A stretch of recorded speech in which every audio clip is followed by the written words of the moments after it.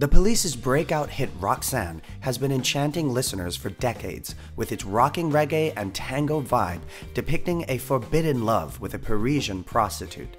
Inspired by Paris, sex, and even Cyrano de Bergerac, this is a song you can thank for making Sting and the Police household names, and a drinking game.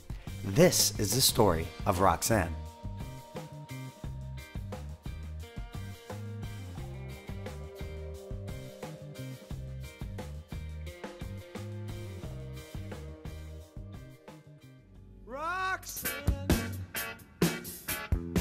It is October 1977 as the members of the Police share a derelict hotel in Paris waiting to perform a gig. Outside their rundown hotel, down to the alleyway, they can see bookstores, sex shops, and even prostitutes walking the street at night. Guitarist Andy Summers recalls, "We were supposed to do this shitty little gig with the Damned, and we'd driven to Paris from Holland. The night before, we all went our separate ways, and Sting was wandering around, looking at all the hookers. Sting was enraptured by the allure of these working women, and thus began his musical tale of a man falling in love with one of them."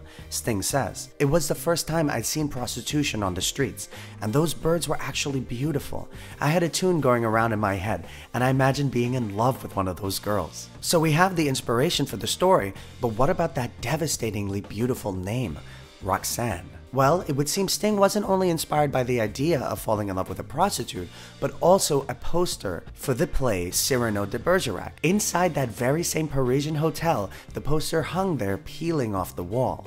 Roxanne, being Cyrano's unrequited love, proved to be the perfect name for Sting's song about a seemingly forbidden one. With this, Sting begins Roxanne as a bossa nova tune on a nylon string guitar. Sting brings this initial version of Roxanne back to London and shyly shows it to the rest of the band. Andy Summers recalls that day. "Sting played it for me in my living room early on. He was very shy at first bringing in his songs, but it was brilliant, and later on, we all worked it out in a damp basement in North London. I remember Stewart telling Sting where to place the bass notes, which was a bit tricky." Andy continues to suggest that the iconic rhythm was also egged on by Stewart Copeland.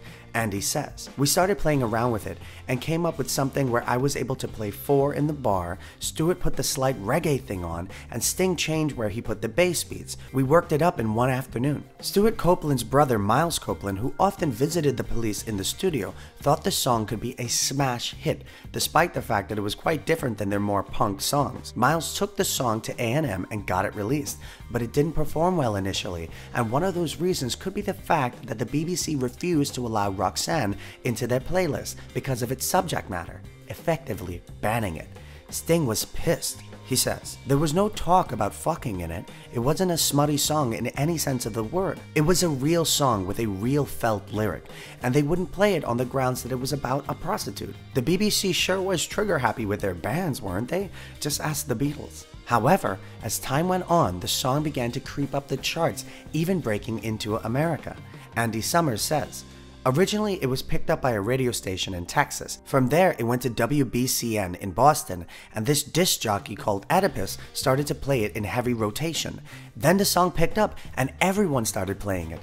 Then everything seemed to accelerate. It went like a rocket once we started going. That was the really thrilling part of the Police's history. It was an amazing experience." Roxanne began the turning point in the Police's career and elevated them to stardom and chart-topping successful songs like Message in a Bottle and Walking on the Moon. And as we conclude this story, I'd like to leave you all with this great quote from Sting when he realized that they had made it. Sting says, "I was painting in my kitchen with the radio on when the song came on. And I started singing it and went, fuck, I'm on the radio. I just about fell off the ladder. We're on the radio." That was the most exciting moment. You can never reproduce that. If you enjoy these videos and want to support the channel, please consider becoming a patron. My videos will always be free, and this is a great way to help me make them better for you. Check out my debut album, The HollyHobs, on Spotify and Apple Music, and click the like button, subscribe, and notification bell because that is the best way to get notified when a new video is released. See you next time.